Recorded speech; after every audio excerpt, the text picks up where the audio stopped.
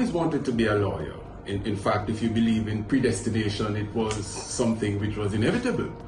I was named after an outstanding attorney at law, the late great and honorable Ian MacDonald Ramsey. My mother wanted me to be an attorney at law, particularly Miss Inez Ricketts of blessed memory. And as a youngster, I used to read voraciously, especially Perry Mason novels. So it seemed as if the stars had been aligned for some time, and that this was to be my calling. It is my humble and respectful view, my opinion, that each attorney at law has a duty to contribute to his community, his alma mater, his country, the legal profession. Each attorney at law has a duty to mentor younger lawyers. Successive generations are going to be those who carry the mantle, those who carry the fight forward for the future, those who will develop the legal profession and defend your constitution and your society. So we have a duty to help those younger practitioners. We have a duty not to be jealous with our knowledge. Knowledge must be imparted, it must be shared. We have a duty to impart what we have learned so that the profession will develop, as the Latin purists would say, in secula seculorum, forever and ever. The Norman Manley Law School has played an integral, a seminal role in my personal development. That must be said without any hesitation.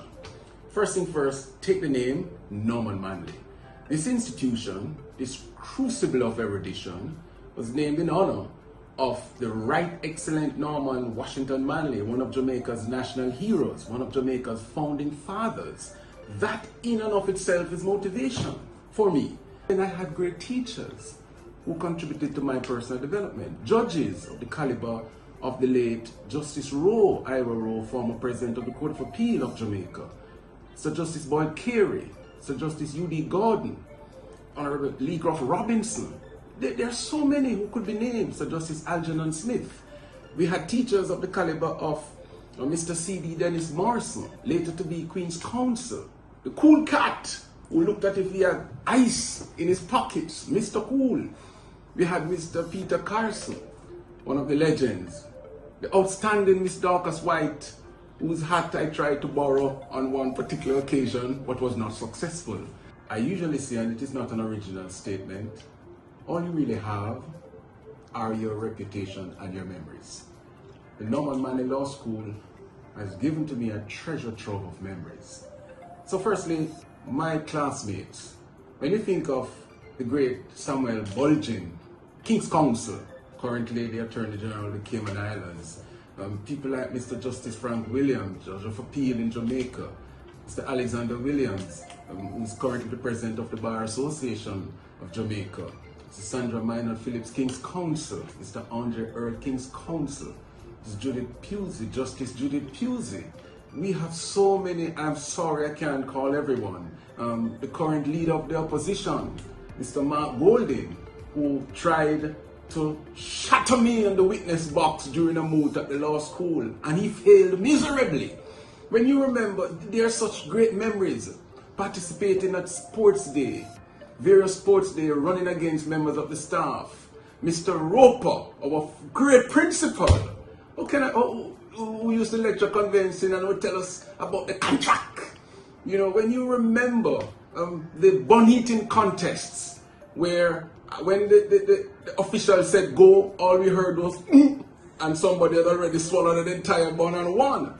When you remember the various silk concerts, performing as actor, DJ, singer, a jealous father, an upset farmer with my machete in hand because my little girl apparently was pregnant.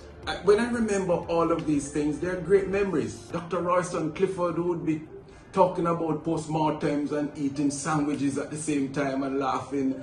You know, when I remember becoming, upon being reincarnated in my other life, I became an associate tutor and a course director for what was then the law of succession, which morphed into probate practice and procedure. The students used to tease me that I brought a dead subject to life. I remember Brian Wallace, future senator, future JLP senator, and Samuel Bulgin teaching me to drive while I was a student before I started to take formal lessons.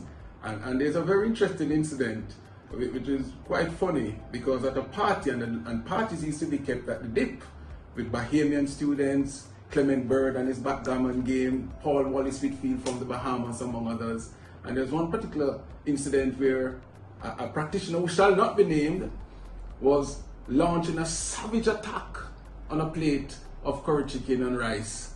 And when the smoke had cleared, nothing was left to be seen except his dentures, which had fallen out. But I will not name that person. The memories are too many. But the Norman Manley Law School, glorious institution.